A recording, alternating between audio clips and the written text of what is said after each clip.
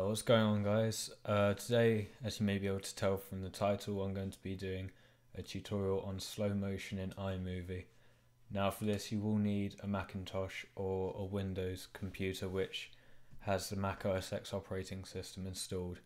So what we're going to do to start off with, we're going to go and open iMovie. I already have mine opened up here and I've imported my original file into iMovie.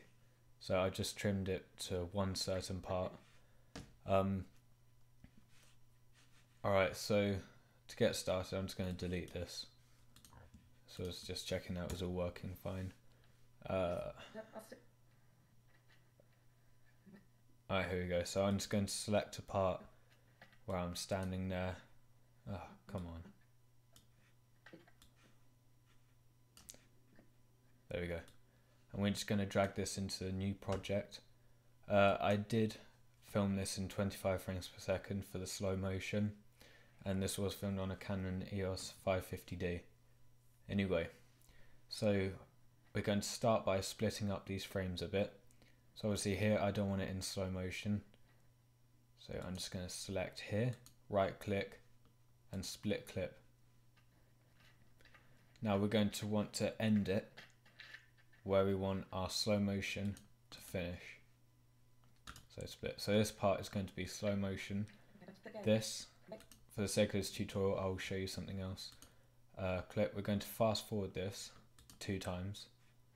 This one, we're going to go up to, where is it? Clip.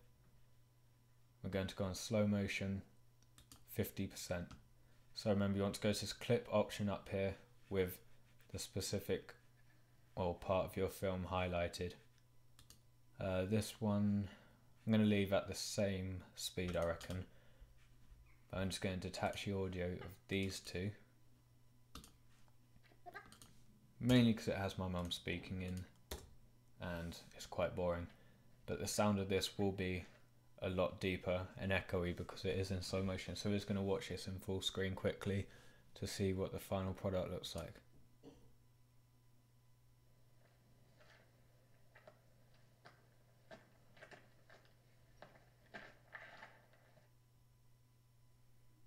Alright, there we go. So we have fast forward, slow motion, normal. Hope this tutorial's helped you. I know that this video wasn't the best, but you know, I haven't done this in ages and I definitely did not warm up.